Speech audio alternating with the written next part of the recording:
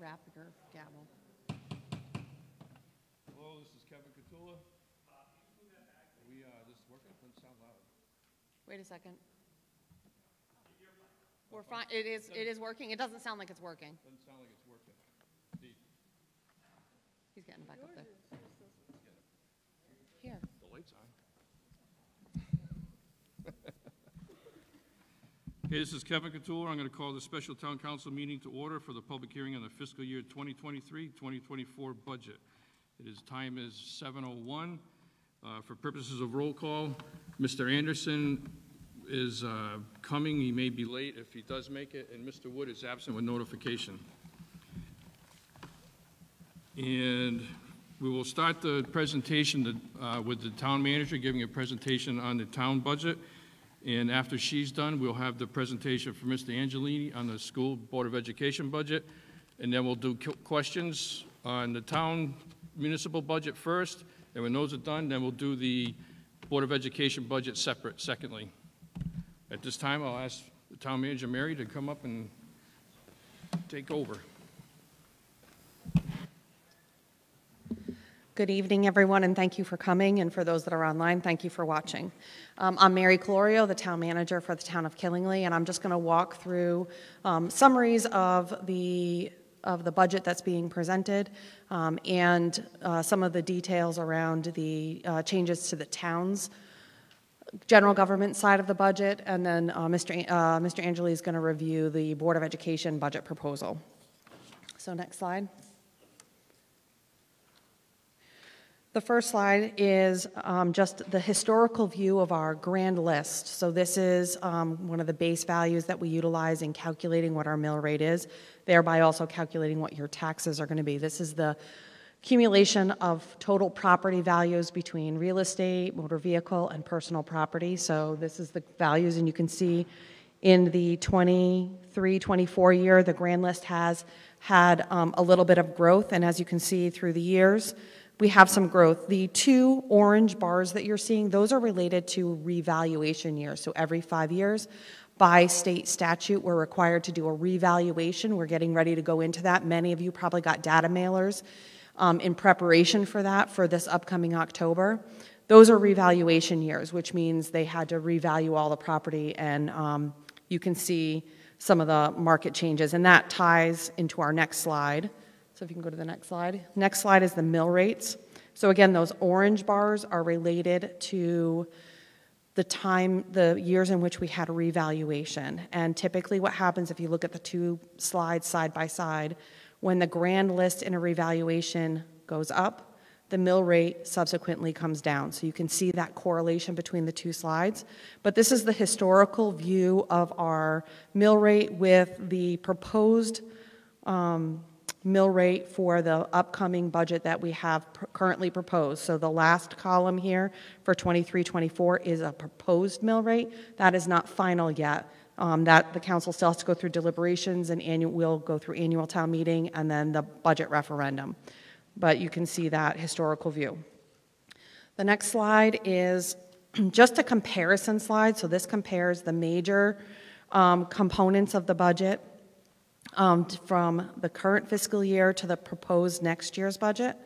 So for the general government appropriations, so this is the general operations of the town. There's a proposed increase of $367,829. I have a further breakdown of that in a later slide to give you an understanding of what is driving that increase. The next line is the Student Resource Officer and the Armed Security Officer program. There's an increase in that because the Board of Education activated the Armed Security Officer program in the current year, so they're budgeting for it. They have that increase for the next year. That line is wholly reimbursed to the town through the Board of Education. The next line, the Human Services Subsidy line, that has an increase of a little over 201,000. Those are requests from outside agencies for town funding. I have a further breakdown of what the majority of that increase is at a later slide. Largely, the majority of that increase is a request by KB Ambulance for ambulance service. Lastly, the final general other government appropriations. There's an increase of just over 4.9 million here. The largest component of that is actual capital investment, and we'll go through. That is offset by the allocation of other revenue, Lake Road Generating, just a few lines down on this slide. So that comes to a total accumulated general fund appropriations. The next section really goes through the offsets to that, which is the revenue side of the equation that is reduced off of that total to develop what is remaining to be what we have to raise in taxation. So the general government revenues, there's actually a decrease, and that is really largely due to two things. One, the WPCA, our wastewater authority, had debt issuance over the years. They reimbursed the general fund for those debt payments. One of the debt payments fell off. And so that reimbursement from the sewer fund has decreased. So it's a wash. There's no actual impact to the mill rate on that, so it comes off the revenue and it comes off the expense side. The other decrease to that is with the build of this school building that we're in, there was an agreement that with Brooklyn that when they place students into the high school that they would also contribute towards the debt service on this building. Brooklyn has indicated that there's going to be fewer students that will be coming into Killingly, and so that revenue has been reduced. And so that's another impact to that line item, is because there's going to be fewer Brooklyn students contributing to offset that debt, so that's a decrease in the revenue.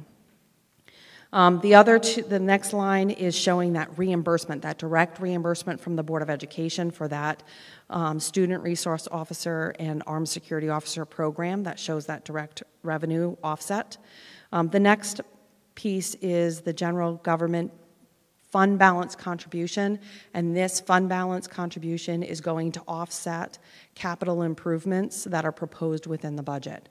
So we've been doing in the current year, and we're looking to continue for next year. The town council had done an investment in road renewal, and we're maintaining that same level of funding for the road renewal at $2.5 million. To begin to start trying bringing our roads into better conditions. The other capital contribution that we're looking to make out of fund balance is $500,000 to replace the library roof. The library roof does have current leaks in it. It has reached the end of its useful life, and while we've been patching it, it's not going to be sustainable, so we need to replace that roof. The activation of fund balance means that capital project with the library roof and with the roads doesn't impact mill rate. It's coming out of fund balance and it's being expended on those capital projects. So it doesn't impact the mill rate. So on the town side of the budget, or on the general government side of the budget, I should say, that leaves an increase in operational costs to the mill rate at a little over $876,000, or 0.56 mils. A little over a half a mil is attributed to that. The next section is the Board of Education, and again, Mr. Angeli will go over the increase in that request of the $1.7 million. The educational revenues are largely our education cost sharing grant that we receive from the state, but the decrease here is also being reflected with regards to the tuition that would have been that we would have received from incoming Brooklyn students, and Brooklyn again has indicated that they don't foresee as many students coming into the school system, so there's a reduction on their revenue for that. So that comes to a bottom line increase of 1.95 mils for the proposed budget that's before you. Next slide.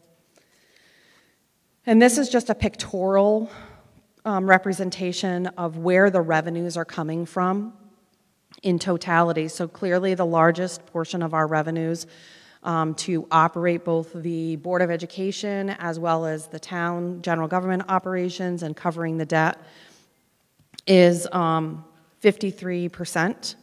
And then we have the education revenue, which again is largely the education cost sharing That makes up 25% of our overall revenue. There's an increase here in the Lake Road generating, and that is because we had the pilot did expire. We have done an independent appraisal, and we have placed that on our grand list. However, that assessment is under appeal, and so we have had to place reserves around that, but we have factored that in, and that's largely where that increase in capital expenditure is being funded through. The other components are the various revenues that the town receives for licenses or permits, or or investment income, those transactional components that we collect funding on. And then the 4% is the use of fund balance, and we have an additional 3% that's in other state grants that we receive. Next slide. Overall expenditures, again, this is just the higher picture of overall expenditures. Debt service this time around has increased, so we are in the process right now of getting ready to issue our first round of debt for the new capital projects, for the KMS renovation project and for the Westfield Avenue project.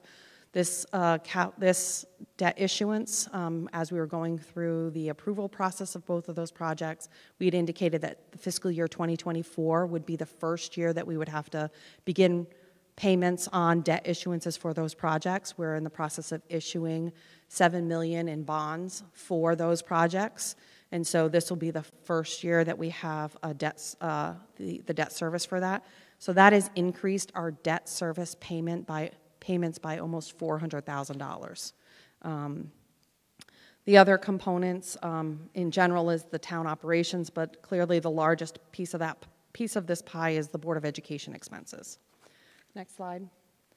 The next slide really just speaks to just the town operations, and just the pictorial view of how the various larger components are broken down within the general government. So when you look at the general government piece at 17%, that is really most of the town hall functions like town clerk, planning and development, not planning and development, town clerk, town manager's office, finance department, assessor's department, revenue department, all of those various departments combined together. That's the vast majority of those. Economic development is in there.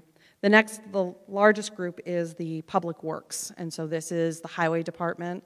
It also is the maintenance of all of our fleet and all of our equipment, as well as all fuel for all of the entities. Winter maintenance and that. Recreation and cultural, that is the recreation department, parks department, library department. They're at 11%.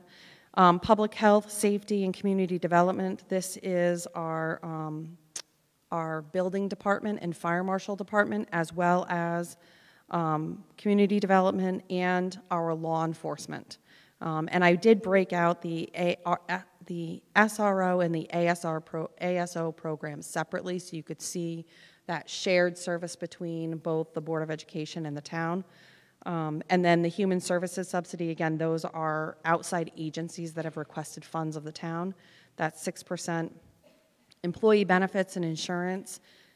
This is employee benefits, so think health insurance, payroll taxes, pension, as well as our property, liability, and workers' comp insurance. So this is all of those components tied together at 19%.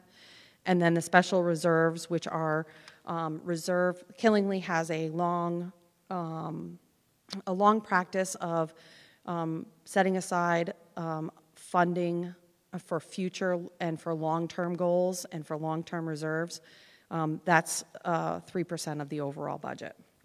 So to go into a bit more detail for what has changed within town operations, we've had contractual wage increases. We do have 3 unions, so we do have contractual wage increases. We have had impacts from minimum wage. We do have recreation and library are 2 departments that are directly impacted by that shift in minimum wage. And we have had turnover in staff, in which we've had to hire new staff coming in, and market rate for those positions has definitely increased and impacted the budget. The next grouping is employee benefits. We did have an increase in our health insurance of 6% that is reflected within this budget. And then there was some increases to our reserves. So the contingency line, and this is really to manage those unexpected things. And an example of that would be last year we ended up having to close the community center for a period of time because we had a hot water heater failure, as well as we had squirrels playing Macbeth on the stage, right? And so we needed to hire a pest control company to come in. We had to do some tree work, all of that. Those are all things that we wouldn't necessarily budget for because we don't budget for catastrophic, but that's what the contingency account is for, is to handle those unexpected failures that occur. So we're not having to look at requesting a supplemental appropriation that can really be detrimental when we go to look at going to issue our debt and bonds and going for a credit rating. So just like all of us personally have a credit rating, and when you go to borrow money, that credit rating is incredibly important to determine how much you're going to pay in interest. The same impact is for the town, and so we're getting ready to go into that credit rating with our credit rating agency, and they definitely scrutinize or have a negative view of when a town does supplemental appropriations. So that's what the contingency account helps to buffer. Lastly, under human services, that was a separate line. KB Ambulance has requested an additional $145,000 on their subsidy request.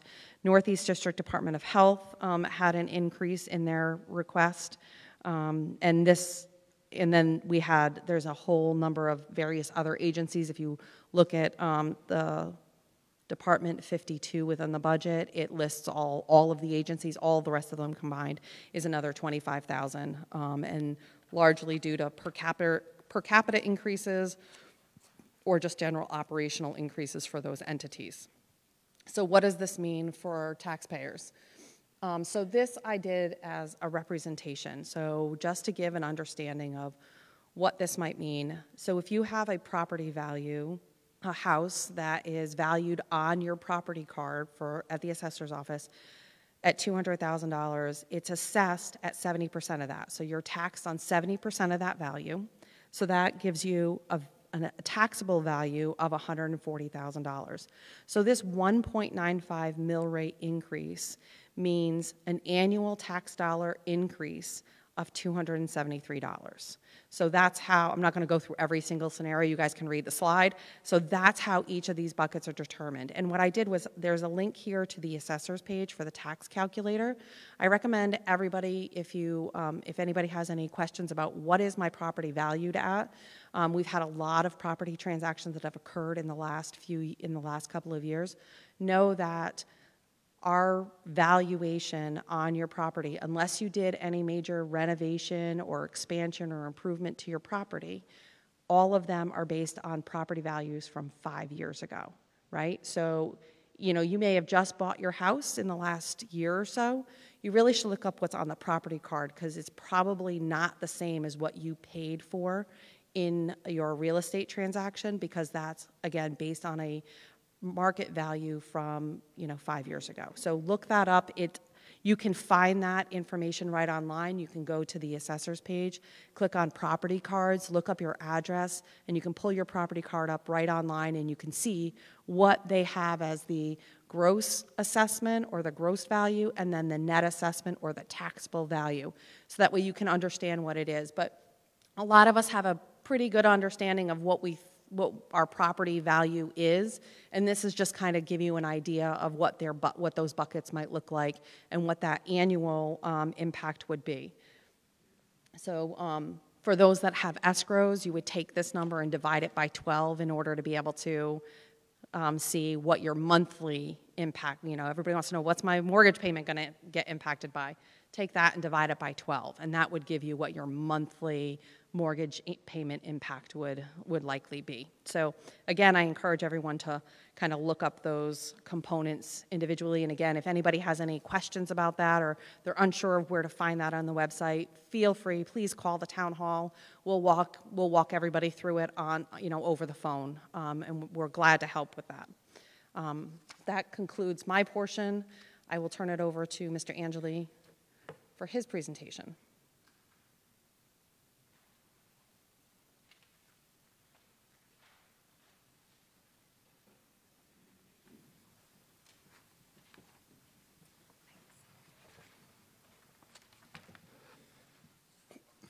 Thank you, Ms. Colorio.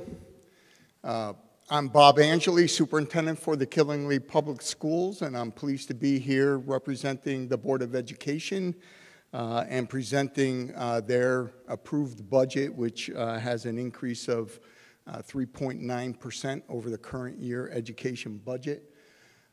From the Board of Education tonight, we have Mr. Farron, the Board Chair, Ms. Martin, the Vice Chair, and then working your way down the table towards me is Ms. Rivera-Abrams, Ms. Domkowski, Mr. Naparata, Ms. Hedges, thank you for leaning forward, and Ms. Lannon. Okay, so first slide, thank you. So the first slide is just the timeline of the budget development for the Board of Education. We start the process almost a year in advance in October and November with the principals working with their school staff on what is needed at each of the schools, and then the department leadership of our district departments also works with their staff on what they are projecting as the needs for the following school year. And then, as you can see, we move through a series of meetings that occur. I present a preliminary budget to the Board of Education at the end of January.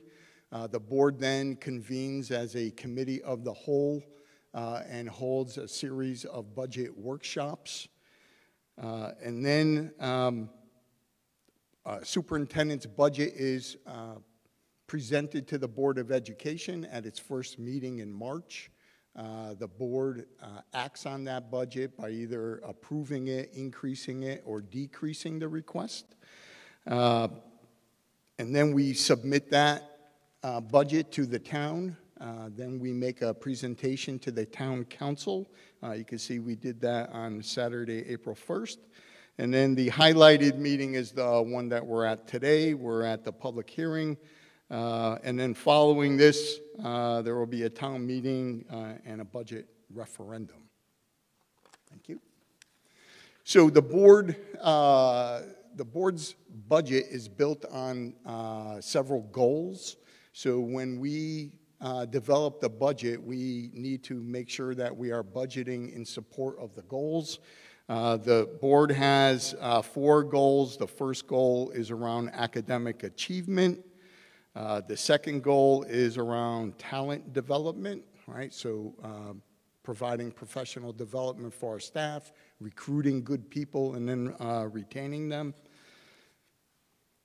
The third goal is around organizational systems. So this is around providing safe, healthy, adaptable learning environment for our students and a work environment for our staff.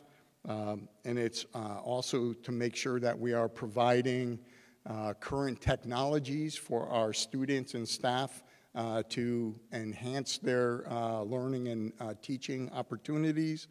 And organizational systems also is around creating efficiencies in how we do business. And then the final goal on school culture and climate are really goals around making the work environment a positive one, safe and accepting for all of our students and all of our staff. This document, the profile of a graduate, was developed, and it must be 4 or 5 years ago now at this point. But I could tell you it is very much a living document within the Killingly Public Schools. It is one that is frequently referenced when we are discussing adding new programs to the school system, adding new positions to our school system, looking for specific professional development opportunities for our staff. It is a document that is used often in the school system, and it is one that is always being looked at to see whether or not it remains current with what we are trying to do as an organization for our students and staff. So we have all the Board of Ed goals, we have the profile of the graduate, but we also need to remain efficient and fiscally responsible, right? So those are the two competing aspects of building an educational budget. Same as with the town budget, right? The town has goals but wants to be fiscally responsible. The Board of Education strives to do the same. So ways that we have to control the budget, right? So we look at it two different ways. So school systems sometimes have the reputation of just adding and adding and adding to the budget without really reviewing and evaluating current programs. But we are trying to do both. We are trying to add things that we feel are going to help the district move forward, but we also realize that we must occasionally take time to review current programs to see if there is anything that we could perhaps do in a different way or a cut from our program. So what you'll see in this budget proposal is that we do have some position and program cuts. We also have to deal with current inflation rate. So the U.S. Inflation rate was 6.4 when I put this presentation together. Got a few weeks now, so I'm not sure if that is the current number, but as you know, coming out of the COVID pandemic, inflation hit like astronomical levels. It has since come down a little bit, but a 6.4% inflation rate is still a very high rate. Some of the aspects of that for the school system has been fuel costs, maintenance supplies. That's just a couple of different ones. We did find out after the presentation was developed for the town council meeting that the town has successfully negotiated for our fuel, and so the increase there is going to be minimal, but initially we had anticipated a higher cost there. And one of the things that we experienced this year, and we're a little concerned about for next year, is we've had to purchase heating oil for our schools this year that we thought were going to be transitioned to natural gas. So the high school and Killingly Central School were supposed to have been transitioned over to natural gas for the current school year. That project has been delayed a number of times for a variety of reasons. And so we had not budgeted for fuel oil, and so we had to purchase fuel oil this year. If we end up having to do that again for next school year, that would be an unanticipated cost in our budget. So right now, we're hopeful that we'll have the transition to natural gas projects at those two schools completed in time for the start of the next school year. And then the other way we control the budget is to find alternative funding sources. So these most often are grants that we apply for. and receive either directly from the state or from the federal governments.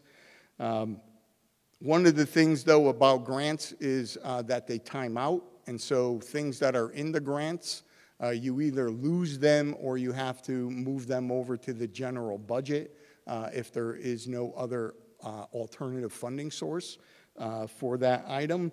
And then also for staff that you have in those grants, as contract salaries go up, that doesn't mean our grants will automatically go up either. So if the grants stay flat, as they have in previous years, then things that are in the grants, staff-wise, need to come out of the grant and move into the operating budget. Next slide, please. So for the Board of Education 23-24 budget, my proposed budget to the board on March 8th was a 5.3% increase. That is right in the neighborhood of where a lot of superintendent budget increases are coming in this year, and that is largely due to inflationary aspects. A lot of school systems have been increasing the salaries and benefits that they provide to their employees in order to attract employees to their districts. As you know, the employment situation in a lot of different industries, there are just not a lot of people applying for the vacancies that are out there. If you've ever been out to the restaurants right after the pandemic and currently, you know that staffing in restaurants is down. You know that staffing, when you read the newspapers, for trucking and transportation are way down. And so the same is true for the educational industry, teachers, paraprofessionals, and other people that work within the school systems. There are not a lot of people applying for the jobs that we have available.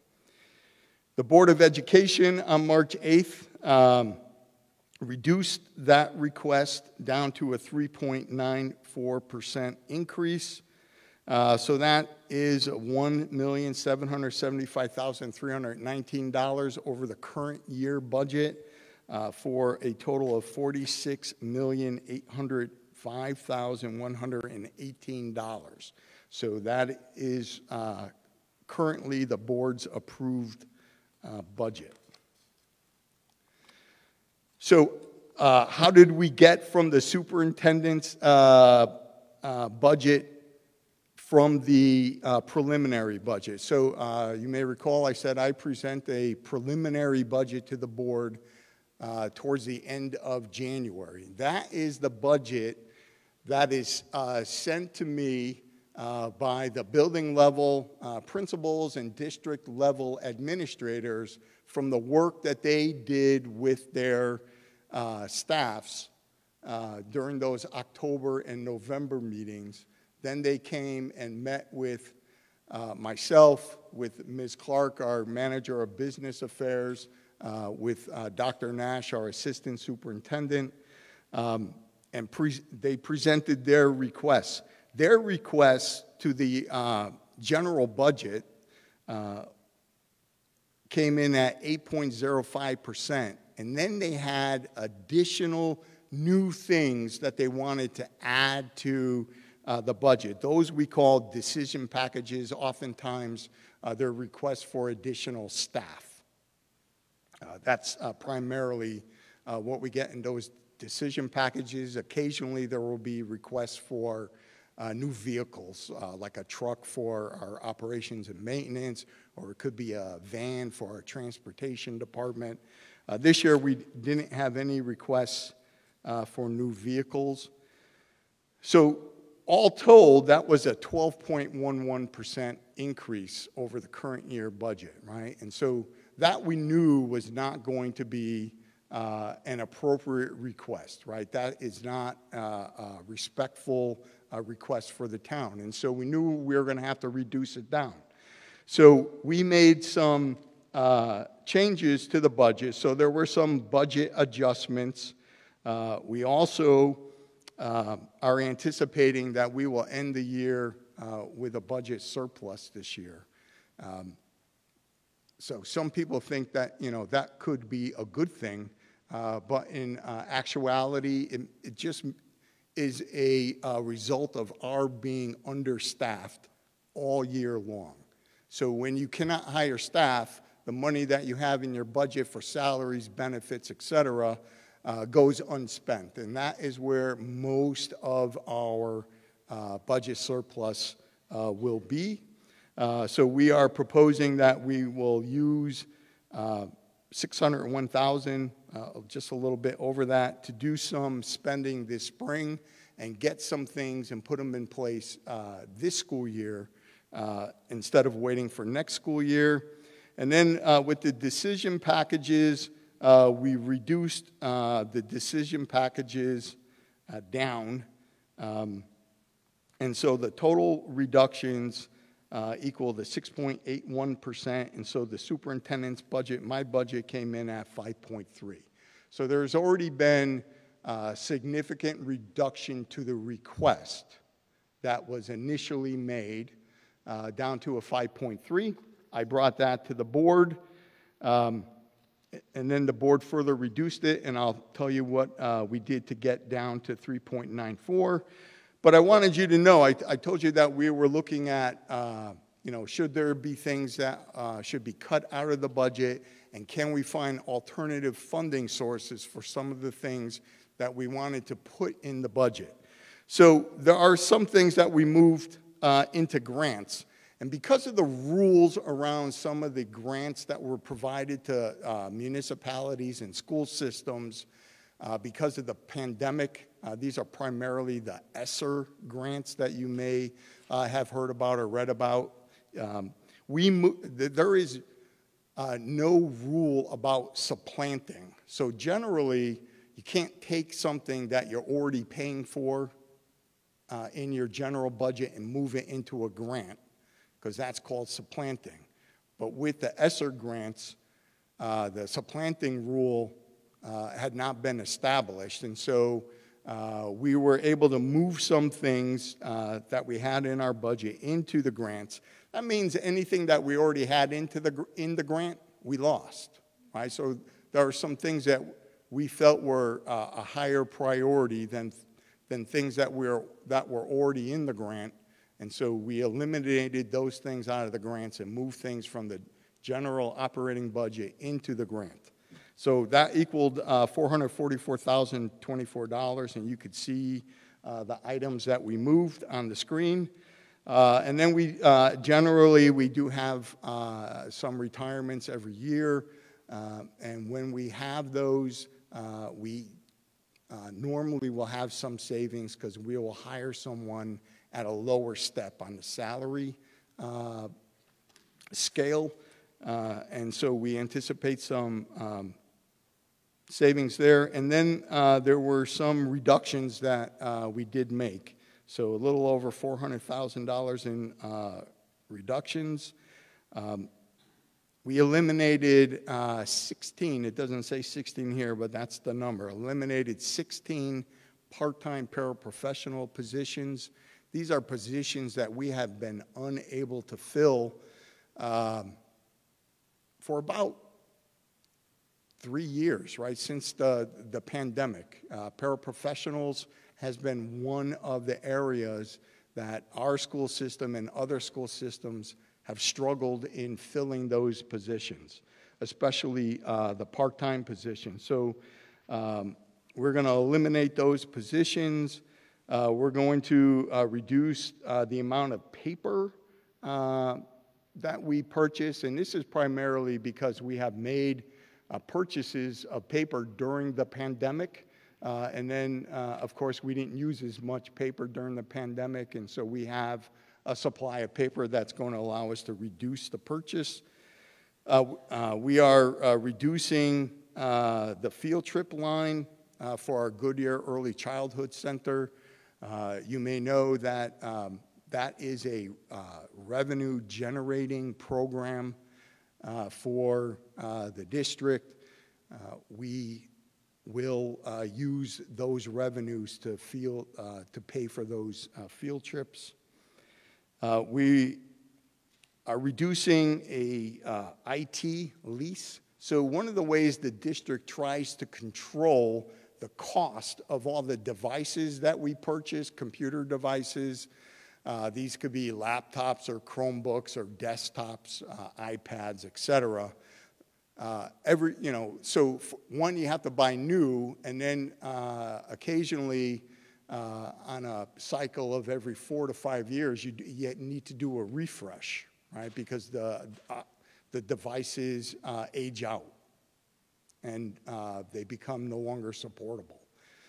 So that's a big expense in the educational budget, and so the way you control that so it is not a huge jump in 1 year over a next year is you purchase over time on a lease program. And so the district normally has 4 to 5 different IT leases in play on any given year. Some of them will be in the last year of a 4 or 5 year lease, and some of them would be in a 2-year or 3-year state, right? And then whatever new ones we put in there, and that keeps IT relatively level from year to year, so it doesn't create a huge budget impact in the following years. But we have reduced some of our IT lease in this grant, and we found that when we moved to illustrative math for some of our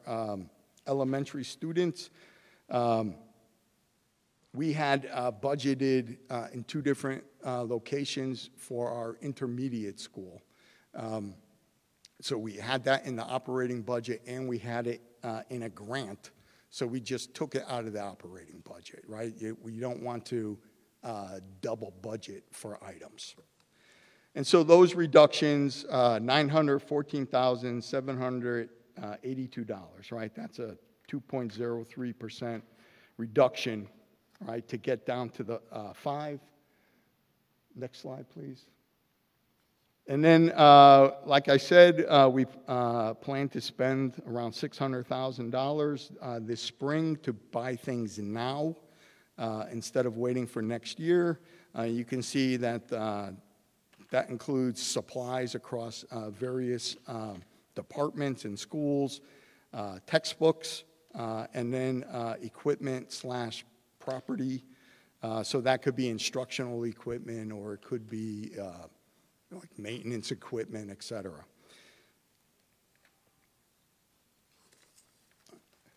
Next slide, please. So the decision packages, you'll remember there was a large amount in terms of money and percentage in new things that people brought forward for consideration to have in this budget. We winnowed that down to these items that you see on this slide. We are looking to add a psychologist for the school district. This district has just 1 school psychologist since, I think, 2017, whereas in the past it had 2. And the district has struggled to fill that position since it was vacated in 2017. But we feel it's an important position to have for the district. I can tell you that some districts have a school psych at every single one of their schools, like 1 per school. We're trying to have just 2 for the district.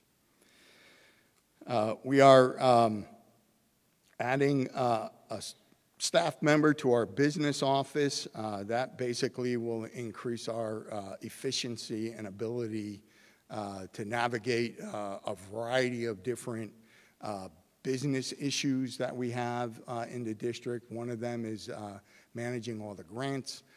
Another is managing all the various projects that we have to fund for capital improvements. The high turnover rate that we've experienced with staff creates stresses and burdens on the business office, and so we feel we need an extra person there. It says business office assistant, but it really is more like an assistant business manager position. At the high school, we are looking to increase staff in our family consumer science. That would be a 0.55 increase. We already have a part-time person working at the high school. This would increase that position to full-time, and that would meet enrollment requests from our students for courses in that area, and also allow us to provide additional courses in early childhood development.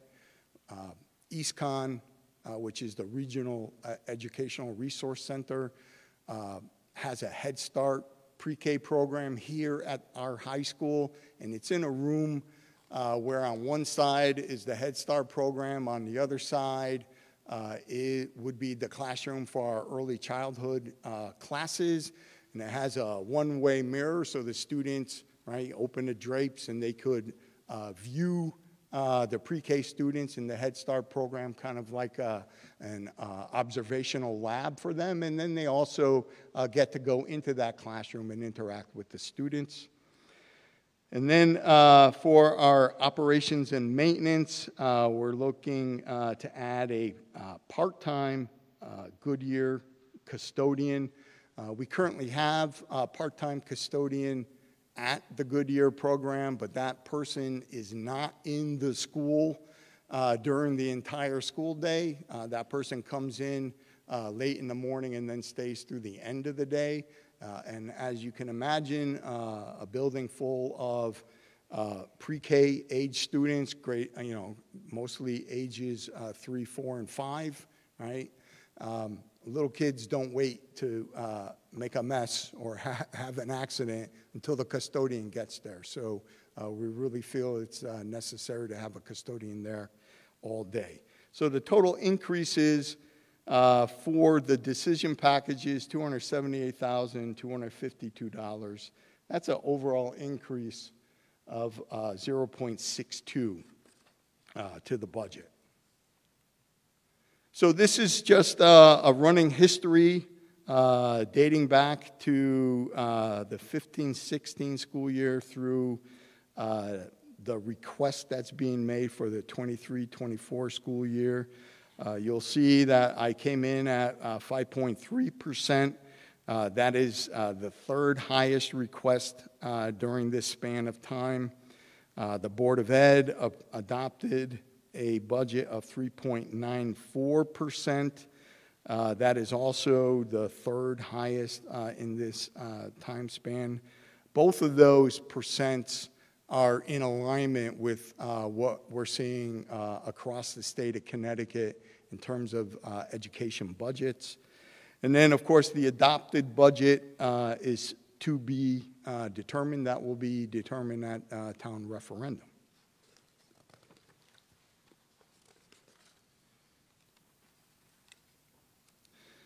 So this is a very generalized presentation of where the budget is increasing. So the salary line in the budget, you'll see there is an increase of $445,416. To the salary line items, that's a 1.61% increase to that line item. The overall increase to the budget is 0.99%. Benefits for the employees would go up by $81,954. That's a 1.17% increase to that line item.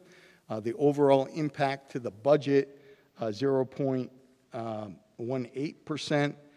Purchase services, this goes across several different object codes, but purchase services is basically us hiring other people or hiring other agencies, right? And so it's paying their salaries and it's paying their benefits to do work for the district in a variety of different areas.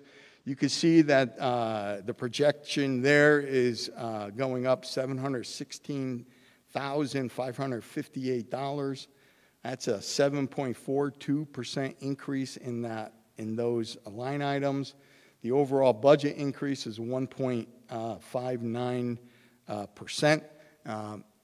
If you've engaged in contracting for any kind of service, construction service, legal services, waste management services, or anything that you're doing at your home where you have to contract out for services, you know the costs involved in those services has gone up tremendously. Those three items, if you take the salaries and the benefits alone, overall for the whole budget, they are 75% of the budget goes into salaries and benefits for the district employees, right? And that is a common number. I've seen it as high as 80, and sometimes it dips down into the 60s. But most districts, you have somewhere in the 70% area. So that's 75% for us. If you add in purchase services, right, which is paying other people's salaries and benefits, right, for the services that they provide, that percentage of the overall budget for the school system goes up to 97%. Everything else in the budget is 3% of the overall budget.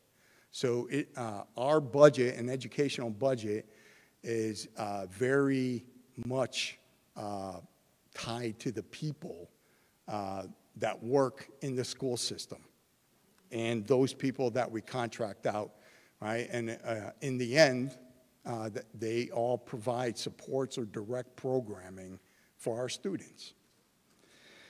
For the supplies, the increase there, $162,791. You'll see that that's a overall increase to the budget of less than 1%, less than 0.5%, 0.36.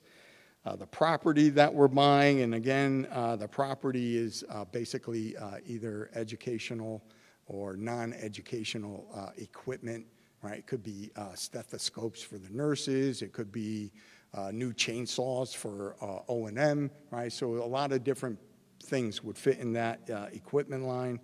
The overall impact there is negligible to the overall budget, 0.12%. In the other line, this is how we meet contractual obligations for tuition reimbursement for some of our staff that are continuing their education. We also meet contractual obligations for staff members that have clothing allowances, O&M, transportation come quickly to mind for that. And then, there are times when the school system has celebrations, open houses, things like that, and so those are also funded through the other line.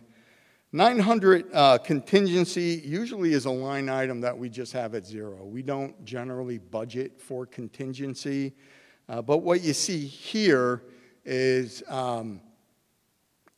we received a 0% increase for the current school year, but what we did is we took a gamble and said if we continue to have the difficulty in staffing our vacancies,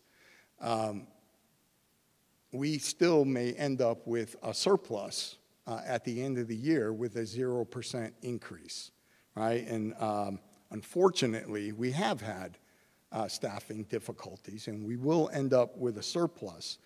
But the board agreed to build in a safety net just in case we were able to staff at normal levels for the current school year. Had that happened, we would be operating in the red.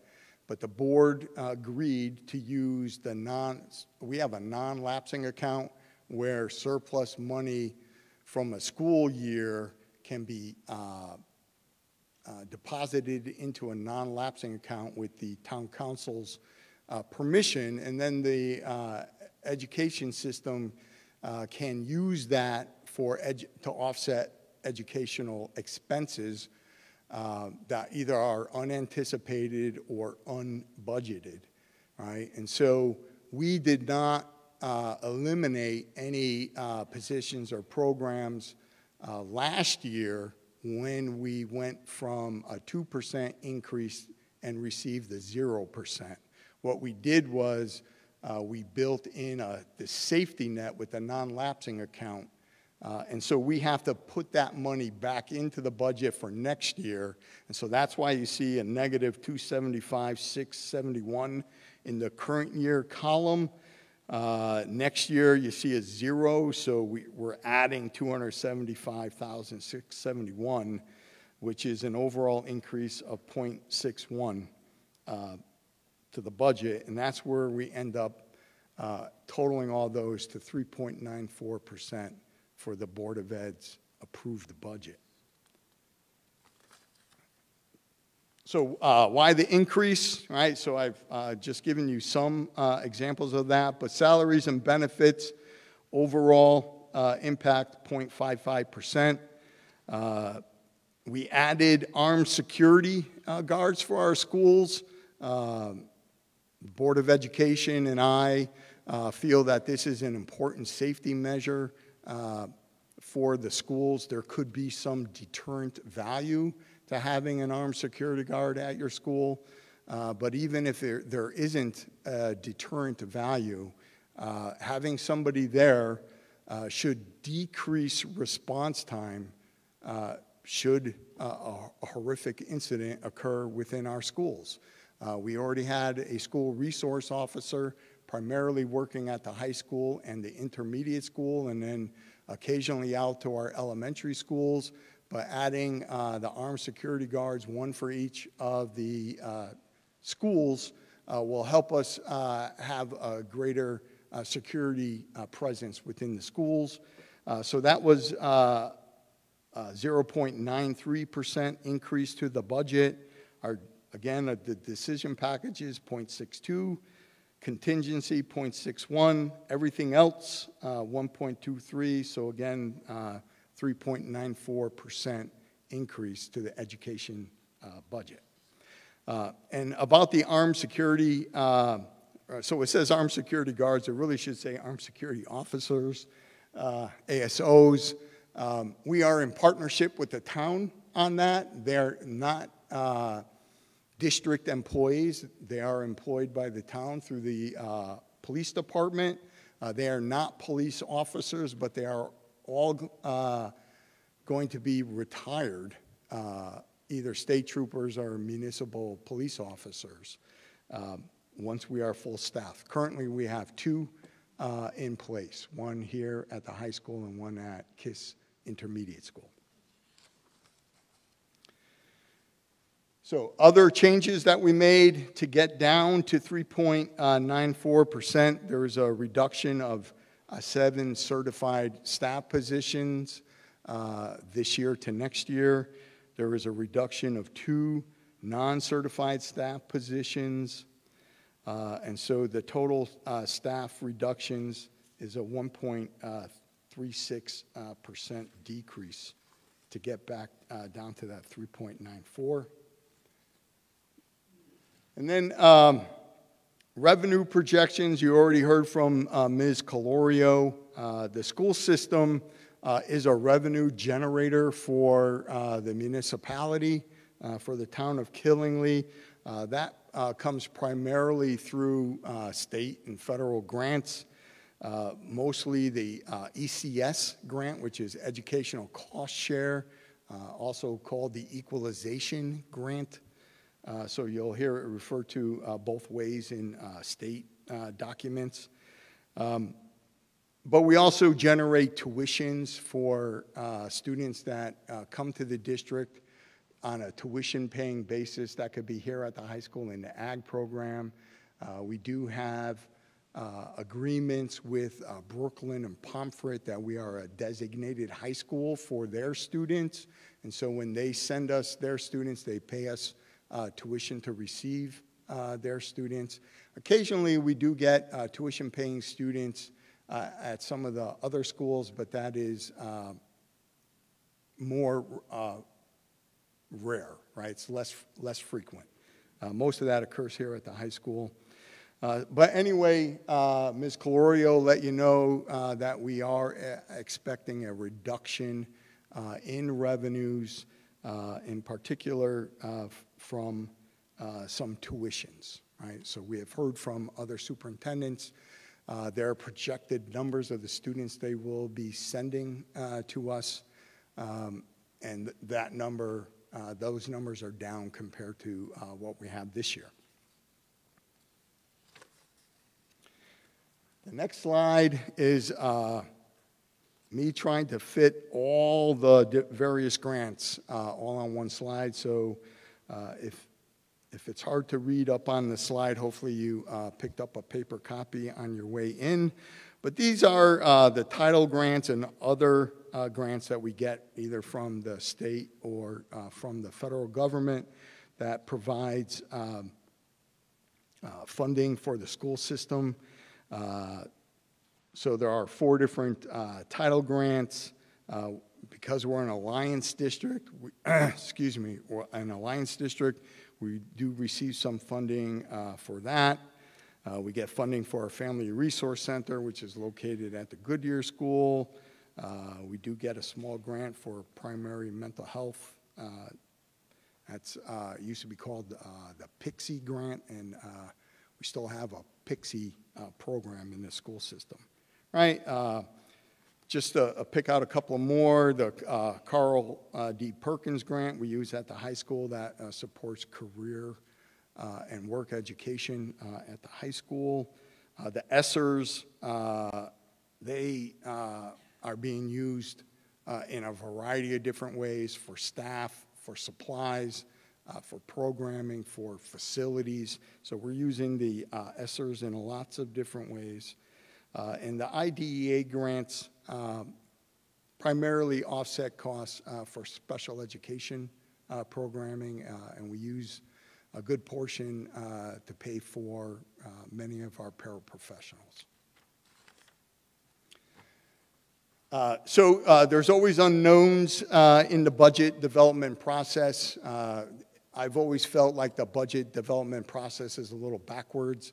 It would be helpful if we knew what the state budget was, and then the town budget and the Board of Ed budget could be developed knowing what the state has in mind, but it goes opposite, right? So the Board of Ed adopts a budget, then the town gets a budget passed, and then the state will get a budget. So it goes a little bit backwards. So the status of the state and federal grants, that's always in flux. We usually don't get that information until well after the budget season. The pension, when we built our budget, the pension amount was an estimated amount for some of our employees. Out-of-district placements, that's special education placements.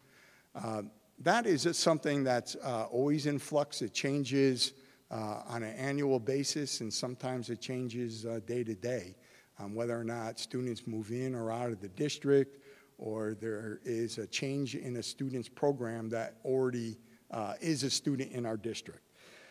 Fuel and utilities, we spoke a little bit about that. And I have the decision packages here as a budget unknown because I don't know what the final budget will be that is awarded, and if it is not, 3.94, it becomes something lower than that.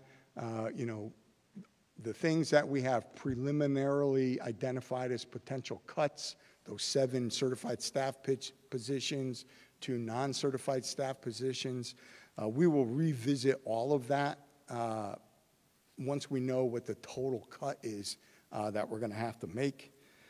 Next slide. So just as a reminder, The current budget approved by the Board of Education is $46,805,118. That's an increase of $1,775,319, or an increase of 3.94%. The next couple of slides are just some enrollment history for the district. And you could see on the bottom of this slide that over the last few years, we are seeing an increase in student enrollment in the district. These are based on the October numbers that we report to the state. And then at the elementary level that is on the next slide, you could see some of the breakout for the Memorial School and the Central School regarding specific class sizes. Okay, and that would conclude my presentation.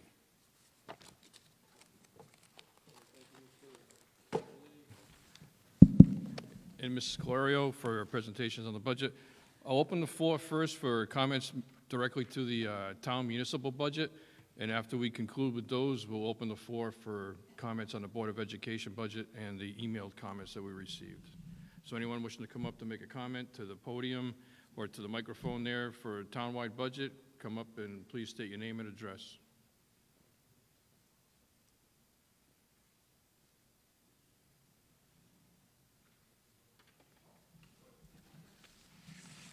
Kevin Perry, 172 Mashtucker Road, Danielson. I'd be kind of embarrassed, a 30% increase in this economy. I mean, with prices of everything going up, I think we should dig more into it. I mean, I did a budget at work at Walmart. I was a store manager at Walmart for $116 million. We made $8 million at the end of the year. It's tough to do, but we got veterans, we got people handicapped, disabled, and to propose a budget for 30%, I don't understand. Somebody's not doing their job. That's all I got.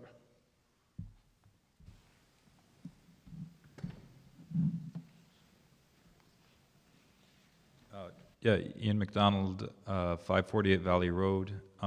This is maybe a little bit forward-looking, but just mention, I know there's a situation over at Edie Prairie Reservoir, and that's being dealt with over off of Quinns Hill Road in East Killingly with the breach of that particular pond. I also know that the company Wish investment company that has the rights to the ponds has come in the past and sort of threatened to breach the various ponds in the area. I just want to mention from a I mean, that Edie Prairie does get used, but I understand that's a particular situation. But in terms of the other ponds, you know, from a budgetary perspective, there's a lot of economic development around them. You know, you have a large campground, Hideaway, I think it's Hideaway, off of Middle Reservoir and across the way, State Line Campground. Those are probably two of the biggest businesses in East Killingly, and there's a lot of people coming into town and buying things in our town who attend those, and if these ponds are drained, that's not going to be a great thing from a budgetary perspective. You know, also, I don't know how much this impacts our budget, but I know the East Killingly Fire Department relies on those for fire management as well. And just more generally,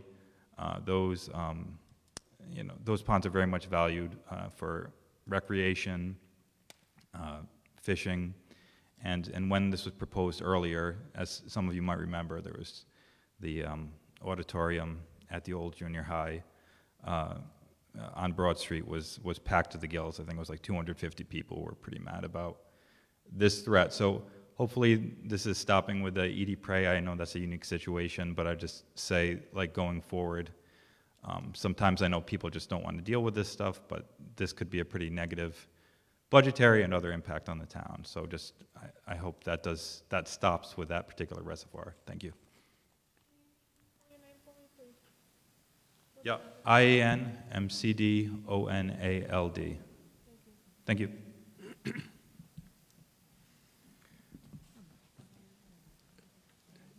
Echoing, yeah, it's kind of.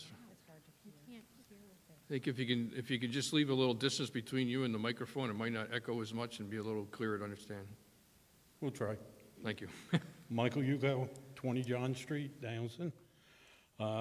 First of all, I'd like to thank the town manager and everybody else for their hard work in creating this budget. It's not an easy task. I have created many budgets in my years, and it's quite hard to do. One of the, you can see it was a good slide on which items are getting the most money on the incoming as far as the town operation part. The biggest one being KB Ambulance, and if I remember right, when I was listening in, when they made their presentation, is they want to add a second ambulance to the town of Killenly. I've been on both sides as a first responder and as a patient, and recently even my wife as a patient, waiting for an ambulance. This is years ago, but waiting for an ambulance, that's not a good sign. So to sit there and wait and tell the patients an ambulance is coming, it's not an easy task. But there was one item that I wish KB had better figures on, and that is the mutual aid. How much did KB Ambulance have to call, or did the town of Killenly have to call for mutual aid, to receive mutual aid from surrounding areas because there was no ambulance available? And how much, if we're paying for an extra ambulance, if that has to be called out on mutual aid, how many times does KB give mutual aid to the surrounding areas? It's a tough question because, again, you go back, I was the patient sitting there saying, where's my ambulance? It's not, 5 minutes seems like 3 hours. So it's a tough question. Thank you.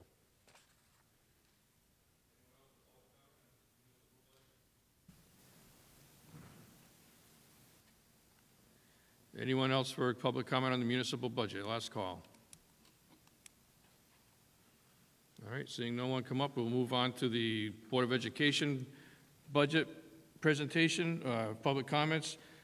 Before we open the floor, I know we've had several emailed letters for public comment that we'll like to put in the record. Yeah, let's do the emailed ones first. Okay, so for emailed public comments, what I will be doing is stating the name, address of the person if they provided it, and just a brief summary. We don't read fully into the record, fully all of the public comments, but the comments, all of the written public comments are on the town's website, and they've also been provided to the secretary, and all of the council members have received them. So they have them in full detail. And I will apologize now if I mispronounce anyone's names. There's a lot of them here. So the first one is from Ernest Dodge. He is the Latin teacher for the high school, and he submitted a public comment in support of maintaining the Latin program. The next one is Susan Griffiths, 70 Griffiths Road in Killingley. She wrote a public comment in support of the World Language Program. The next one is Kim Waynot from 83 Perry Street, Unit 174 in Putnam. She wrote a public comment in support of maintaining the Latin program at the high school. The next one is Chloe Crossman, 340 Christian Hill Road, Brooklyn, Connecticut, wrote in support of maintaining the Latin program at the high school. The next one is Rebecca Snay, 23 Strawberry Street in Lisbon, Connecticut, wrote public comment in support of maintaining the Latin program. The next one is Penny Crosteris of Burlingame, California, and she wrote in support of maintaining the Latin program. The next one is Dax Rich of Fort Worth, Texas, and he wrote in support of maintaining the Latin program. The next one is Andrew Wainach of 83 Perry Street, Unit 173, Putnam, Connecticut, and he wrote in support of maintaining the Latin program. The next one is Kimberly Fitzpatrick Lewis of 15 Marshall Drive, Enfield, and she wrote in support of maintaining the Latin program. The next one is Amanda Gilbert, 32 Crawford Drive in Manchester, Connecticut, and she wrote in support of maintaining the Latin program. The next one is Christopher Paul of 76 Peekaboo Street in Danielson, and he wrote in support of maintaining the Latin program. The next one is Irene Rose of Denham Springs, Louisiana, and she wrote in support of maintaining the Latin program.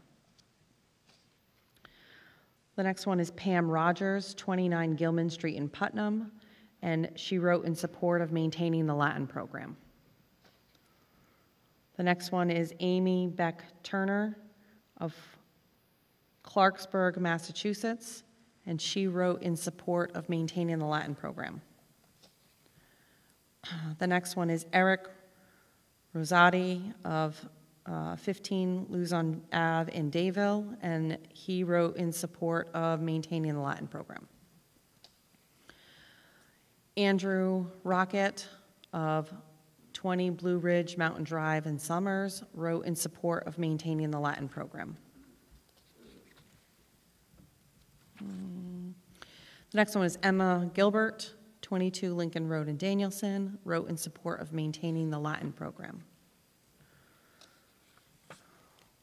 Laura Monarski of 6 Caribou Drive in Norwich wrote in support of maintaining the Latin program. Donna Kutu, 21 Jacques Street in Danielson, wrote in support of maintaining the Latin program.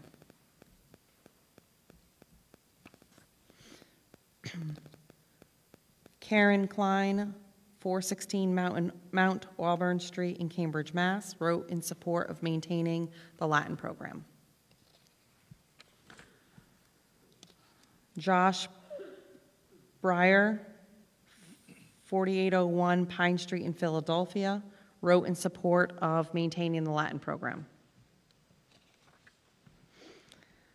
The next one is Matthew Costa, 6736 Anders Terrace, Springfield, Virginia, wrote in support of maintaining the Latin program. The next one is Matthew Coombs, 62 Jeffreys Neck Road, Ipswich, Mass., wrote in support of the Latin program, maintaining that. The next one is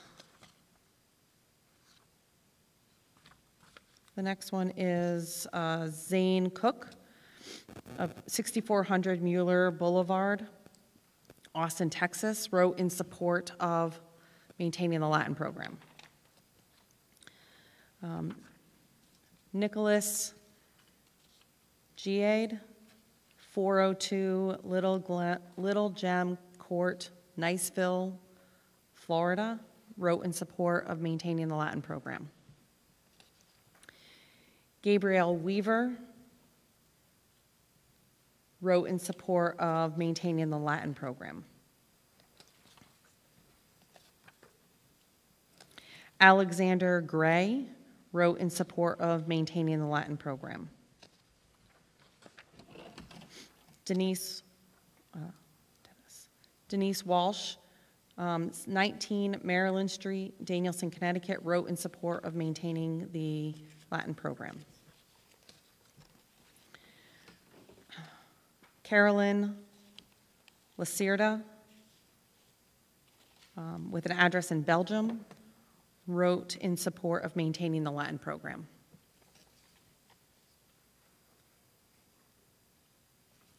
did.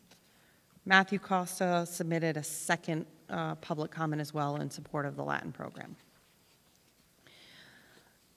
Nita Vitaliano of 151 Cinder Brook Drive in Weathersfield wrote in support of maintaining the Latin program. Zach Damaris, 23 Peep Toad Road in Dayville, wrote in support of maintaining the Latin program. Adam Barclay, 923 10th Street in Washington, D.C., wrote in support of maintaining the Latin program.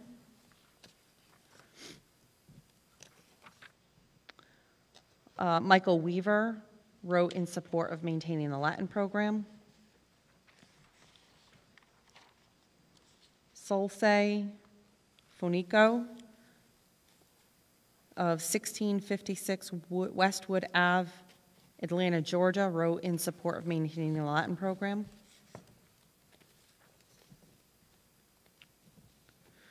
Chris Havels of 3061 David Ave in Danielson wrote in support of maintaining the Latin program.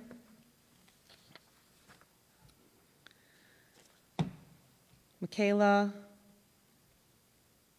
Valetti of 216 West Broadway, Boston, Mass, wrote in support of maintaining the Latin program. Sydney Zocella, 23 Hutchins Street, Danielson, wrote in support of maintaining the Latin program. Greg McKay, Dolores Circle and Putnam Center, wrote in support of maintaining the Latin program. Sean O'Leary wrote in support of maintaining the Latin program. Sedona Pratt wrote in support of maintaining the Latin program. Lisa Profetto wrote in support of maintaining the Latin program. Caitlin Menger wrote in support of maintaining the Latin program, and that concludes all the written submitted public comment. Thank you. At this time, we'll open the floor for public comment related to the Board of Education budget. Just a reminder, please state your name and address, and the floor is yours. Can you hear me from here? Or should I? Is this good? Okay. Mary Beth Davis, 36 Porter Pond Road, Sterling, Connecticut. But I also have land at 73 State Ave in Dayville, where we're building a house. And no surprise, I'm here in support of maintaining the Latin program. But I wanted to tell you why. My husband and I are both 2009 graduates of Killingly High School. In 2021, my husband and I had the opportunity to purchase land in Killingly, and we jumped at the opportunity. The town we currently live in has not been known for having a very strong school district. So when we found land in Killingly, we're excited about the prospect of going back to our roots and sending our own children to Killingly schools. At first, my husband was not entirely convinced that sending our children to Killingly would be better than where we currently live. One of my talking points for this discussion was how KHS opened many doors for me beyond high school, and I owe this in large part to my Latin class and Mr. Dodge. After high school, I graduated from Gettysburg College and was accepted to Teach for America, and I was a high school English teacher until 2021. I now support other teachers in getting their licensure, and I tutor teachers in licensure exams focused on grammar and writing. My love of education and my love of English stems from the days that I was taking Latin with Mr. Dodge. I learned more about the English language in Latin class than I did in my English class, and that doesn't mean that English teachers aren't helpful. I was an English teacher. Mr. Dodge was my English teacher. But that's just to say that Latin forced us to learn the specifics about grammar in a way that none of my English classes ever could. It was that foundation that made me passionate about writing and literacy that I brought with me to college and then to my own classroom. Beyond grammar, though, Latin gave me a challenge that made me feel confident. I remember people asking me why I was learning a quote-unquote dead language. That's a good question. Why learn a language that isn't even spoken? Aside from learning grammar, the way Latin forces students to read improves reading comprehension. In addition, since Latin is the root of the English language and many others, it also improves students' vocabulary. In fact, according to an analysis done from the College Board in 2016, students who take Latin earn higher SAT scores on average than students who study other languages. While the national average for critical reading was a 494 and writing a 482 in 2016, students who took Latin received a 685 and a 682 respectively. Even math scores were 200 points higher. I think it goes without saying, but considering that SAT scores are a large component with college applications, the benefits of a Latin program are pretty clear. Part of the KHS mission statement includes that the KHS community strives to promote, quote, challenging learning opportunities that address individual needs and foster talents. Students will demonstrate intellectual growth and academic excellence, end quote. Removing the Latin program at KHS is antithetical to this mission statement. Even more so, the Killingly Public Schools mission lists 5 different criteria that KPS will do to improve the quality of life and self-esteem of all students. One of these criteria include, quote, provide students with the necessary foundations for learning, specifically in the area of literacy, end quote. According to the National Center for Education Statistics, the reading proficiency at KHS is 55%, and the overall testing rank is in the bottom 50%. While the reading proficiency is at 55% is higher than the Connecticut national average, or the Connecticut average, it's still 51%. It's still 55%. And I'm not an English teacher. I mean, I'm an English teacher, not a math teacher, but I know 55% is failing. If the focus of KPS and KHS is to improve literacy, getting rid of a program that has been proven to do just that seems quite opposite. And it seems unaligned and reckless, given that our children's futures are at stake. To go back to the conversation I had with my husband, I argued to him that Killingly schools offered more variety, and I was right. The only other school to offer a Latin program in our county is Woodstock Academy. To compare, Woodstock's reading proficiency is 74%, and their overall testing rank is in the top 50%. Granted, Woodstock has more resources than our district, but why take away some of the resources that we have for our kids now? The final thing I want to note is the financial component of this debate, given that this is a budget meeting. First, I read the proposed 23-24 meeting before this meeting, and I noted the following. Quote, the BOE has estimated a reduction in tuition-based students for fiscal year 23-24. These revenues are based on the anticipated number of students enrolling from Brooklyn.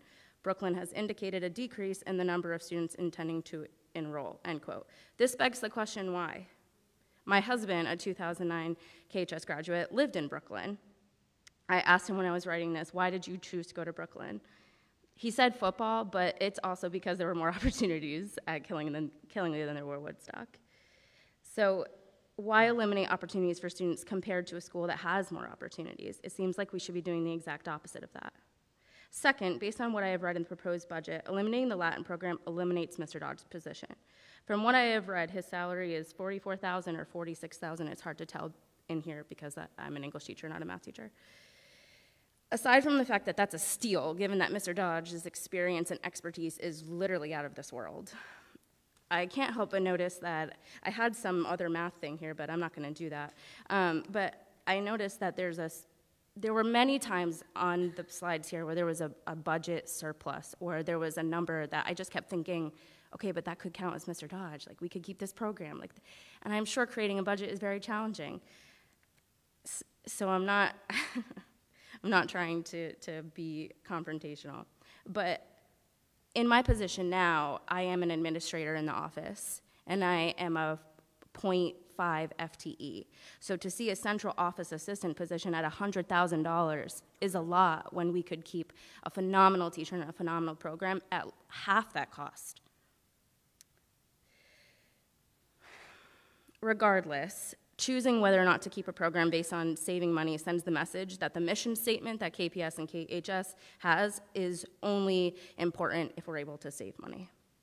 I do want to thank you for your time, and I hope you reconsider this budget proposed to eliminate a program that has shaped many generations, including mine, and I hope continues with my own children. An opportunity is exactly why I chose to buy land in Killingly, so please don't make me regret that decision. Address again, please. Yes. Thank you. Mary Beth Davis, 36 Porter Pond Road. Thank you. Thank you.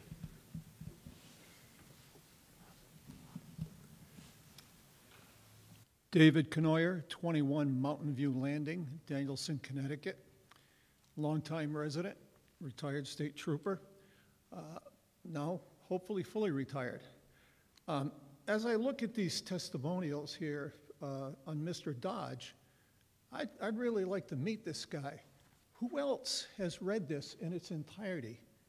You have here doctors, physicians, college professors, writers, retired military in Washington, D.C., saying what an impact this man had and Latin had on their lives. And just to be slightly profane, why in the hell are we even thinking of dumping this course? It has a positive impact on our school. Latin is the mother language. Without it, there's no foundation. If you throw away the foundation, your house will crumble. I do not support dumping of this course.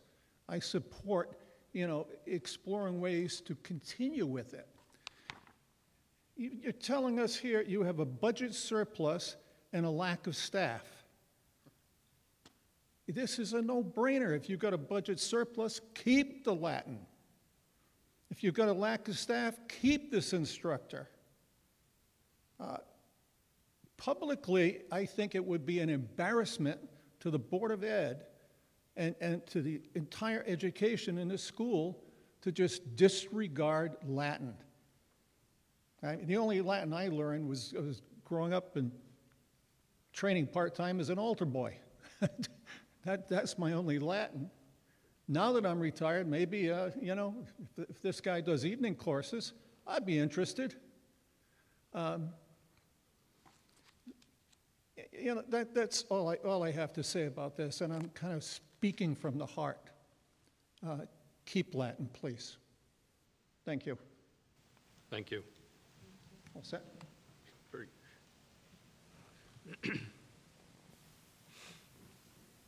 Hello, my name is Laura Minarski, 6 Caribou Drive, Norwich, Connecticut.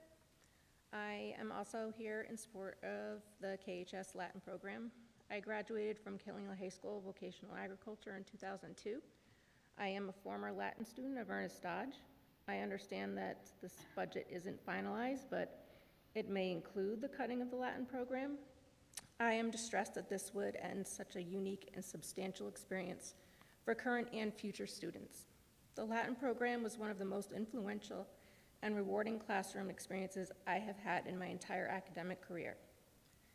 Mr. Dodge's classes were not just about learning a foreign language. They were a haven, a stark contrast from the chaos that was going on in my home at the time. His classroom offered what I needed to succeed during the most crucial years of my life. Courses were highly structured, assignments were challenging, but he was always willing to work with students that wanted to improve. I truly felt supported and was able to develop a sense of accomplishment that motivated me to complete high school and go on to be a first-generation college student and graduate with a bachelor's degree in pathobiology from UConn Storrs. Mr. Dodge's classroom instruction taught me how to approach learning in a systematic way, to break things down into simpler elements, and by remaining diligent and persistent, I could use this process to navigate my way through a variety of complex problems. I continue to use this process in my career as an R&D investigative scientist at Pfizer in Groton. In closing, I would like to say that Latin is more than just a classical language. Although it does assist me greatly with English, scientific, and medical language, it is far more than that. Mr. Dodge's Latin program was a holistic culmination of experiences that illuminated my troubled high school years and continues to positively influence my life as an adult and parent. I have a 14-year-old son, and although he is lucky enough to enroll in Latin at NFA, I am still envious of Killingly residents who have this honor of placing their kids in Mr. Dodge's class. I am truly grateful and proud to have been part of the Killingly High School Latin program. Thank you. Thank you.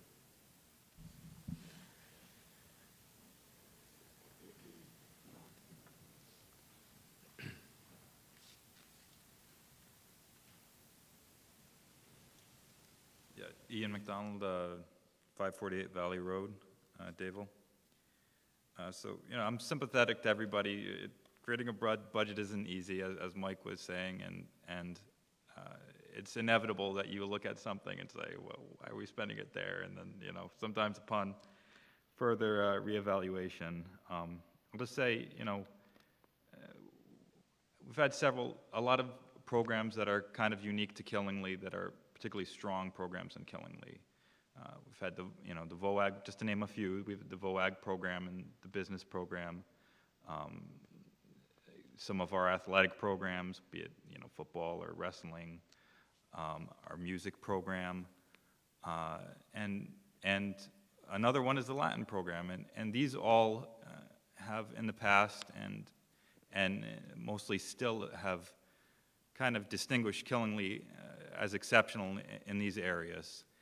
And I think when we have, and all these programs in different ways have been springboards for students to really succeed. And what is going to be a springboard for one student is not necessarily going to be the same thing as for another student. And at different times, some of them may have struggled with enrollment, and some of them have done better, and this has waxed and waned, but I think most people who have gone through these programs really very much value them, and the Latin program, as you've heard, is very much in that category. I'll just say, in terms of enrollment, my cousin teaches at the Masonry program over at Ellis Tech, and that's, I think, generally considered one of the best programs in the state in terms of what actual employers are looking for from their students and their satisfaction. And they just won a national championship in terms of Masonry last year.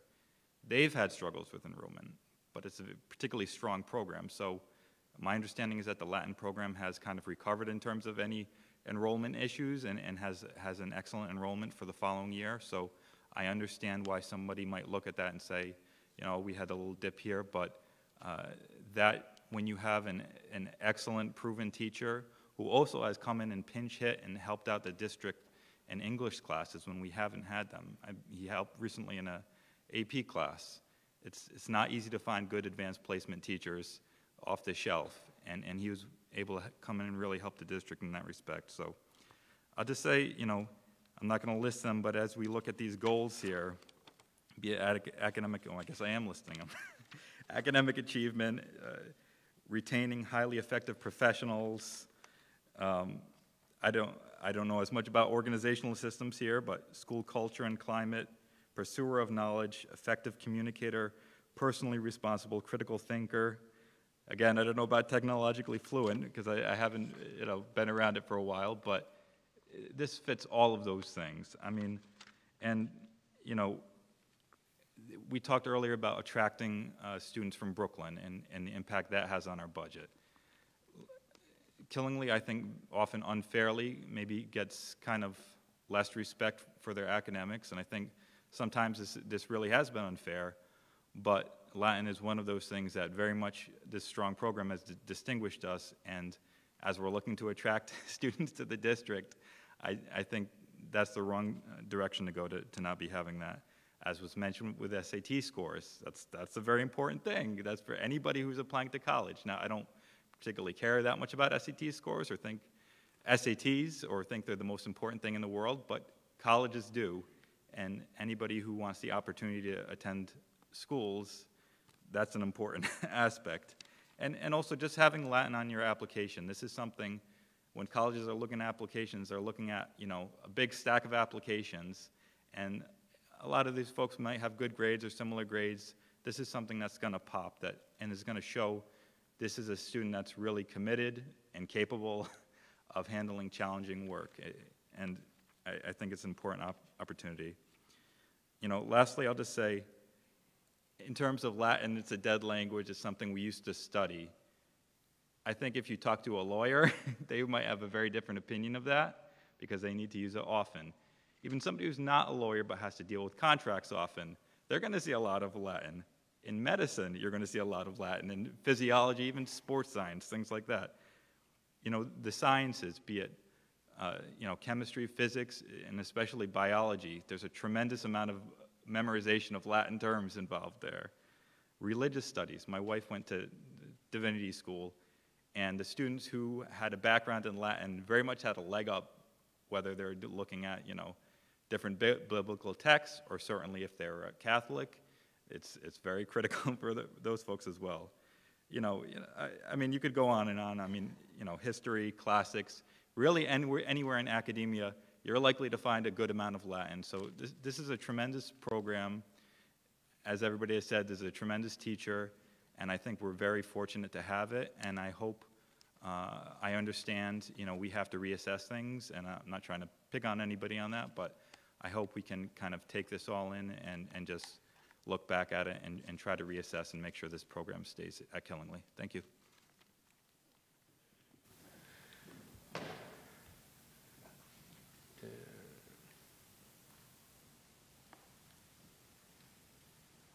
Eric Rosati, 15 Luzon Ave, Dayville. I've been a Killingly resident for 18 years, started at KMS, graduated KHS in 2015. I had Mr. Dodge in AP English 4. I didn't have him in Latin. My brother Brandon had him in Latin. But I don't need to have Mr. Dodge in Latin to know the impact he had and does have on the students past and present here. I won't read the email I wrote. I know that's on record, but I do have a few other things I'd like to say. After hearing all of the comments submitted in support of the Latin program, I think it just goes to show the impact the Latin program and Mr. Dodge has had on the Killingly community and the students that have gone here. Generations of students have been positively impacted by the program. The outpouring of support for the program from the public comment, etc., the people speaking tonight is touching. It reminds me of a scene from one of my favorite movies as a teacher, Mr. Holland's Opus with Richard Dreyfuss. At the end of the movie, he retires. They cut the band program, and they fill the auditorium full of students past and present who he had impacted. I think reading those public comments, seeing people from California, Louisiana, wherever else it may be, doctors, lawyers. I became a teacher, but his teaching certainly had a tremendous impact on me. I just think it goes to show we could fill that same auditorium for Mr. Dodge.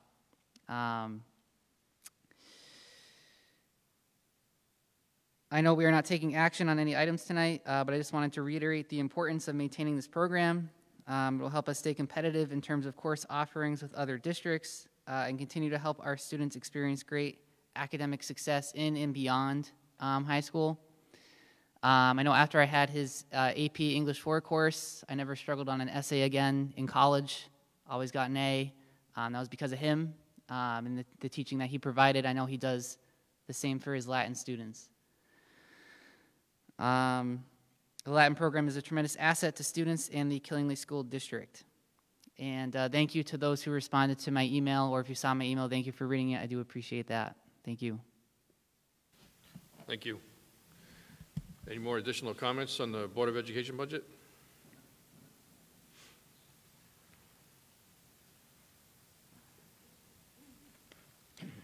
Ernest Dodge, Latin teacher for 41 years here at Killingly.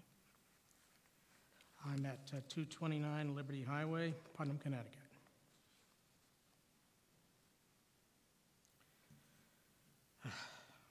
I may cry because I've listened to some amazing comments that really, you have touched me. Thank you. I want to express again that I'm fully dedicated to serving Killingly Public Schools into the future in my capacity as a faculty member and for the entire Latin program, as I have since 1982. I have no plans or desire to retire. My position as a teacher at Killingly High School is the work to which I am seriously committed. I'm part of the greater Killingly community, and I have, as my fellow faculty and Killingly administration through the years are aware, always placed the academic excellence and success of my students first among all of interests as an educator. My dedication has never been about my ego or career ambition, but about the talented dedicated and intelligent students to represent the quality of education in Killingley Public Schools. It is for this reason that I came back to teach the Latin program after originally retiring, big mistake, 10 years ago. I realized that I missed my work and role as a teacher, and at the behest of parents, students, and a former board member specifically, I returned happily to Killingley High School. I'm generous with my time, often staying after school multiple days a week throughout my career to tutor students, teach supplemental courses such as pre-Socratic philosophy to one of the students who wrote a letter for me, ancient Greek, which I'm doing currently with a sophomore that I'm teaching, and I'm serving as a faculty advisor for other things, and I'm on committees, and I do things, and I do extra stuff. I pretty much will do anything anybody asks me to do. I've never denied anybody. Last year, I took over the AP English course, and I did this starting in November without any advance notice, but the principal said, would you be willing to take it on? I know it's a big responsibility. Will you be willing to do it? And I said, yeah, gladly. I would love to do it because I so enjoy teaching English. So I did, and it was a great experience. It's a lot of work, but it was a great experience. I've been appreciative all these years for what I've learned from my fellow faculty and from administration. Lastly, I can count 3 current Killingley High School department heads that are former students of mine. Mrs. Gutierrez, Ms. Carver, and Mr. O'Leary, as well as current faculty, Mr. Rosati and Mr. Rahab, as my former students and now friends. These faculty directly lead and innovate the Killingley system, and I'd like to think that their study of Latin and English contributed to their success as students, thinkers, and educators. Their presence among us is a testament to the ethos of giving back to community that exists in Killingley and the Northeast Connecticut region. This is to say that my ethos and dedication to the students and system of Killingley Public Schools is true, long-term, and committed to excellence. I have to say, when I look at the Killingley Public Schools profile of a graduate that's written for me, this is exactly what I do. It's exactly what I believe in and strive to do every day. That excellence directly serves my students, and I feel that possibility of eliminating the entire Latin Studies program at Killingley because of a misplaced budget cut would be a great disservice to current and future Killingley students. I know that many students achieve success by studying Latin along with other major subjects in which they hope to study or concentrate on college. And to exemplify this, I've had 2 seniors this year. Our current valedictorian, who will major in classics and pre-med, and has been accepted at early decision at Brown University. His brother, 2 years ago, another student of mine, is currently a student at Brown University studying pre-med and still continuing his Latin courses. Killingley stands out for having a Latin Studies program that ties students to the history of our Western civilization as compared to many schools in this area which haven't been able to keep Latin in their program. It's hard to believe that it's come down to Woodstock Academy and Pomfret School. I know that many students achieve success by studying Latin along with other major subjects in which they hope to major in college.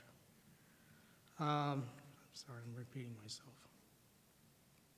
All of my current students who plan to continue their Latin study next year. I have no idea who's going to be coming into the first year. But I do know that I have talked to quite a number of parents and students from other towns that are interested, very interested. And I do know that students coming into VOAG are very interested in Latin, and rightfully so. Directly committed to what they'll be studying. I can easily list the names of hundreds of students who've studied Latin that directly supported that directly supported their success in current careers. Christian Sarantopoulos, a lawyer in town, graduated from Yale, and says it's because of Latin and working with me that he went to Yale. Megan Wade, who is a lawyer in Hartford right now. Kathleen Barboza, another Connecticut lawyer, graduate in classics at Connecticut College. I have Latin students who have studied and majored in pre-law and classics in college.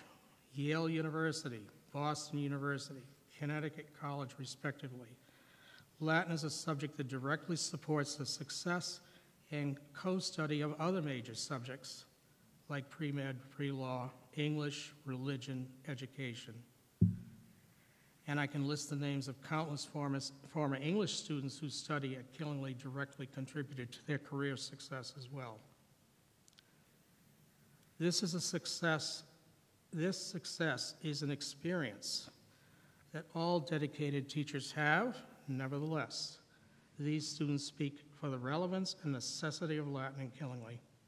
My former students are members of our greater community at Killingly, in Connecticut, and throughout the United States, individuals who make this country what it is today. I have done my part to give back to the community, and I wish to continue to do this work. I also would like to read you a letter that I received from Andrew Rocket, who was principal at Killingly High School in recent years. He was here for, I believe, 4 or 5 years.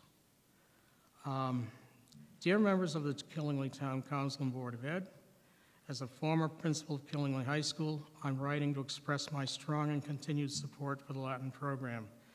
During my tenure, I witnessed firsthand the benefits that this program brought to KHS students and the town of Killingly. While Latin may be perceived as a challenging language to learn, I firmly believe that it's an essential component of a well-rounded education for all students, including those who may be struggling academically. The study of Latin promotes critical thinking and analysis skills, as well as a deeper understanding of history and culture, and it can inspire intellectual curiosity in even the most disengaged students. Interesting, as our current thrust in the system is cognitive engagement. I've seen firsthand, as educators, it's our responsibility to provide all students with the tools and resources they need to succeed. And I believe that the Latin program at KHS is an important part of that effort. The dedicated teacher of the Latin program, Mr. Dodge, works tirelessly to provide students with resources and support they need to excel in the program. And he understands the value of meeting students where they are and helping them to reach their full potential. I have seen firsthand the positive impact that the Latin program has had on students of all abilities. For some, it has helped to reinforce their strengths and academic interests, while for others, it has provided a new and aspirational challenge that has helped to motivate and inspire them. I strongly support the Latin program at KHS. It is valuable and essential part of KHS's academic curriculum, and it provides students with valuable skills and knowledge that will serve them well in their future studies and careers. I urge you to continue to support and promote this program, as it is an important part of KHS's commitment to academic excellence for all students. Very truly yours, Andrew K. Rocket.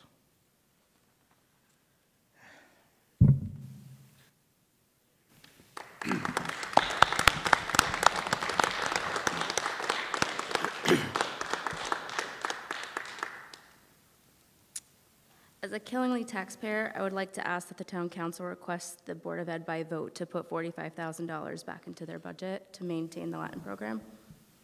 I'm sorry, at this meeting here, it's just for public. It's just a presentation. It's our annual meeting on, I think, May 1st. It's when we can have motions from the floor to change items. Okay, thank you. You're welcome. Any other public comments on the Board of Education budget? Michael Yuko, 20 John Street, Danielson, Connecticut. I am a proud graduate of Killenly High School, probably long before a lot of people in this room were even on the face of the earth, so it's been a while. So you got a tough, you've been elected to make the tough decisions, and one of the tough decisions going to be, what do you do with this budget? We do have veterans, senior citizens, and handicapped people in the town of Killenly that may not be able to afford this increase. So there's certain items that may be cut. By the sounds of it, Latin shouldn't be one of it. I didn't take Latin, so maybe it shouldn't be. One of the things I do not want to see is the security officers, the armed security officers, even touch. I would like to see that stay. That has to stay. If someone thinks that that can't happen here, they are mistaken. It can happen anywhere, and we got to protect our kids. They are the future. One of the line items I saw on the board was that there is a business assistant for $100,000. That's a good chunk of change. I would like the Board of Education to maybe discuss or form a committee to look into the $94,000 grant that we're leaving on the board. The $100,000, we would have to put in $6,000. We're leaving money out there. I have heard on the street, people have approached me saying, yes, you can't guarantee you get the grant every year, and it's only $94,000. Only $94,000, I tell them? Give me that. The other thing is, yes, you can't guarantee that the grant will come every year, but look at the source that the grant's coming from. I don't know if they're really going to go anywhere in the state of Connecticut. I think they're here to stay. They're building up quite a bit. So I would like the Board of Education to maybe form a committee, discuss. Let's talk to the taxpayers. Let's talk to the kids. Let's get it on the board. We can discuss it like adults.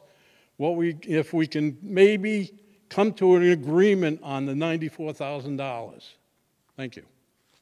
Thank you. Any other comments on the Board of Education budget? Does anybody else want to make any comments on the for the Board of Education budget? Last call for public comment on the Board of Education budget. Next item on the agenda is adjournment. I would entertain a motion to adjourn. So moved. Motion made by Mr. Grandowski. Second. Seconded by Mrs. George. All those in favor? Aye. Those opposed? Motion carries. Meeting is adjourned.